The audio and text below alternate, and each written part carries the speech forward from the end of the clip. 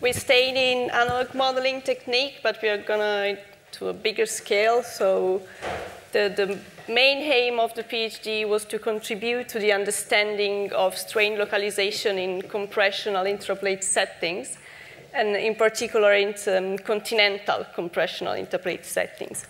So the analog models that you will see have been carried on at the tectonic laboratory that we have in Utrecht University.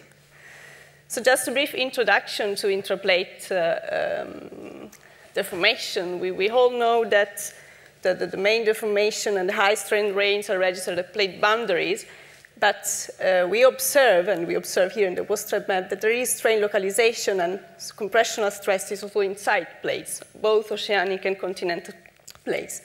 So the conclusion is that the stresses that are generated at the active plate boundaries are transmitted through the lithosphere, and then this interfere with some perturbances that we encounter inside the plates, and this causes strain localization.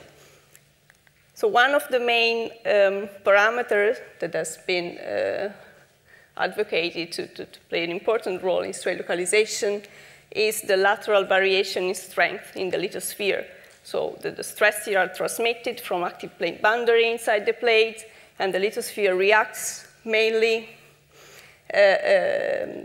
due to its mechanical properties that are driven from the vertical rheological layering, but also to the lateral variation. And if we can see in a schematic cross-section, of course, the first contrast we have is between oceanic and continental lithosphere, but we said we concentrate in continental lithosphere, and we can see immediately a huge contrast here between passive margin, for example, extended and so weakened, and the core of the continent is much stronger.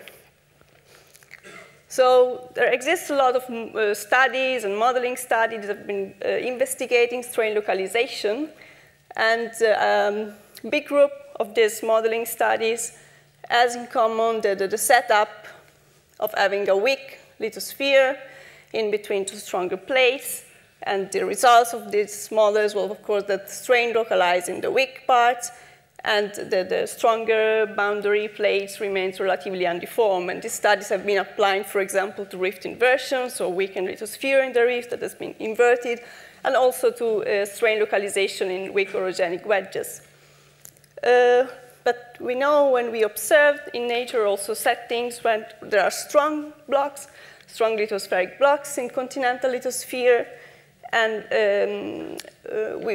strain localizes around these blocks. And here I bring two examples. We have the Tarim Basin, and the Tarim Basin it's considered strong, and this has been inferred with low geothermal gradient, and so it's tectonic age, and we see all mountain chains around the basin. And another one is in the North America. We have the Appalachian origins, and that has been recognized with seismic and gravity, the presence here in the section of a strong lower crust under plating materials. And we can see the effect of this. So the origin that here is thin skin and wide becomes really narrow and more thick skin just in front of the strong block. So what we did is we designed a series of analog models to contribute and to investigate many parameters that can play a role in strain localization. So quickly, of course, we can have this lateral variation both in creme brulee type of lithosphere, so really weak lower crust and mantle, and strength mainly residing in the upper crust, or jelly sandwich type of lithosphere. So first series, we have, creme brulee type of lithosphere. We have the upper crust, sand, really strong, and then we have two viscous layers, lower crust, and mantle, really weak. So setup of the model, the lithosphere is resting on a high density and low viscosity fluid, so we can guarantee isostasy. And we achieve compression by means of a moving wall driven by an engine towards the model. And in the central block, here, narrow block, we implemented a strong zone that here is DZ, we call it disturbance zone. And in this series in particular of models, we investigate, so this zone is viscous. It has a higher viscosity with respect to the lower crust and the mantle, so it represents a strong block.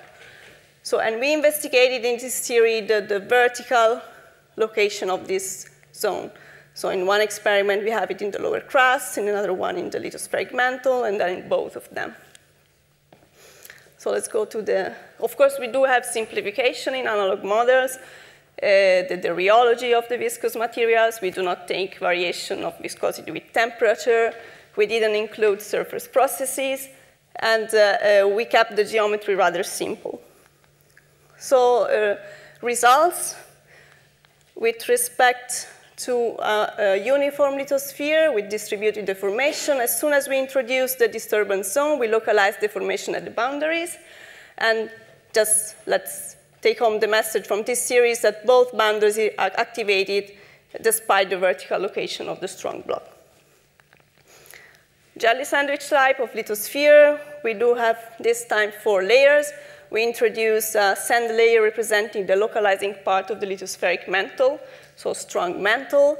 And we also changed a bit the way we introduce the strong block, so we increase in the central part the thickness of the upper crust, and this caused the increase of the strength in this column of lithosphere. In this setup, we studied first, we kept the strong domain perpendicular to the convergence direction, and we changed convergence velocity and thickness of the localizing mantle, and then we went to oblique strong domains. So first sub-series, convergence velocity in this axis and thickness of the brittle mantle. We can observe that with thin brittle mantle, experiment 1 and 2, the lithosphere responds both with folding, and as soon as we increase the thickness of the localizing mantle, we have actual displacement along folds in the brittle mantle. Only, we always got an asymmetric structure, so under thrusting, continental subduction geometry, except in this case, with low convergence velocity and thin brittle mantle, where we got a really symmetric mountain route. In all cases, again, deformation localizes at the boundary, but with respect to the previous series, this time only one boundary of the strong block is activated, and it's actually the boundary facing the moving wall. If we go to oblique, so we keep the strong lithosphere, strong block, and we go to oblique strong domains, because of course in nature we never have the perfect situation of 90 degrees with respect to convergence direction. First, 80 degrees, one boundary is activated, but this time it's the other boundary, it's the boundary facing the back wall. 75 degrees, part of the right boundary is activated here, and part of the left boundary is activated here.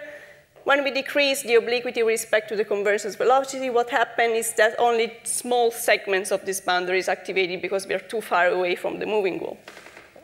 So main results of this series, when a small boundary is activated, still we have a perturbation, so we have a curvature of the origin.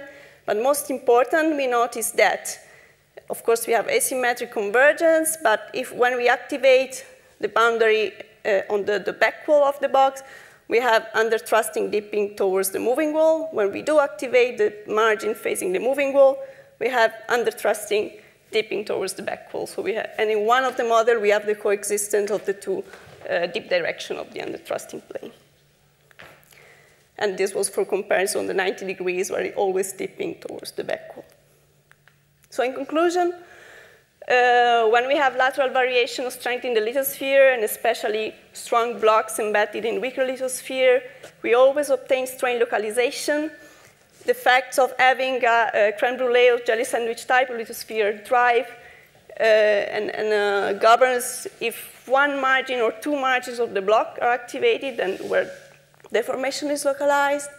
In the case of a 3 layers lithosphere, we were able to distinguish between different mechanisms of deformation according to the location at depth of the strong block. We always have high relief build-up associated with strain localization in compressional settings. And as according to the obliquity, we can activate the whole margin of the block with just small portion, and also leading to a curvature of the origin. And in the last series of experiments, we noticed that the interplay of strain localization in the mantle, so creation of an under-thrusting plane, and the activation of one of the other boundary of the strong block drive the dip direction of the continental subduction. That's it. Thank you.